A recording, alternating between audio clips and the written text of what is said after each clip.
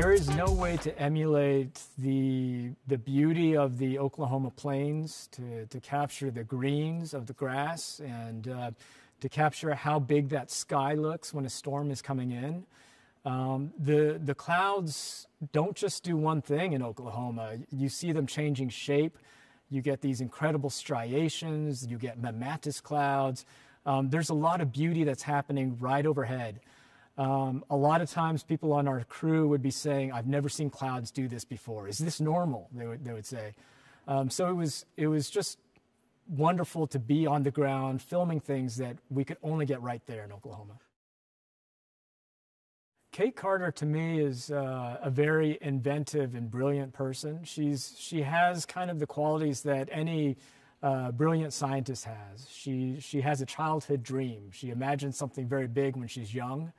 An impossible what if. What if we could actually tame a tornado? What if we could disrupt one of these storms?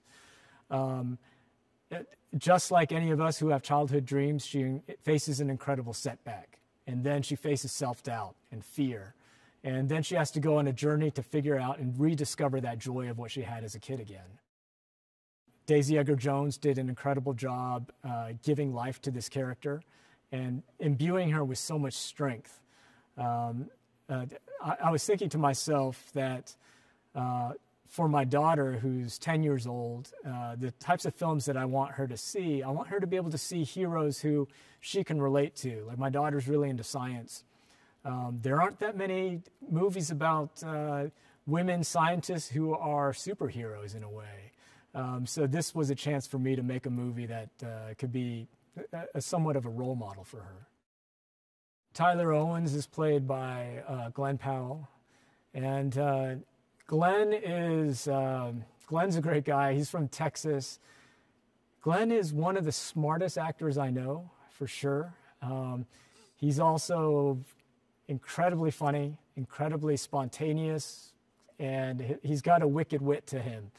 That combination, to me, is a perfect Tyler Owens in the film. Glen is Tyler Owens.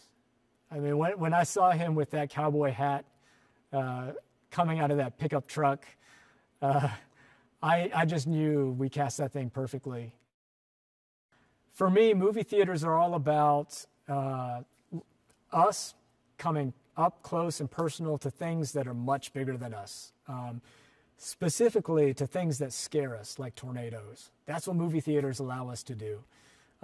That's what I wanted Twisters to be all about, to give audiences a chance to get up close and personal to storms and to tornadoes that normally we have no right seeing. And I want them to experience the utter power of nature as well. So the things that we've done with the sound design, VFX, special effects, and with the actors, it's all meant to be something that puts us right there in Tornado Alley chasing after a tornado.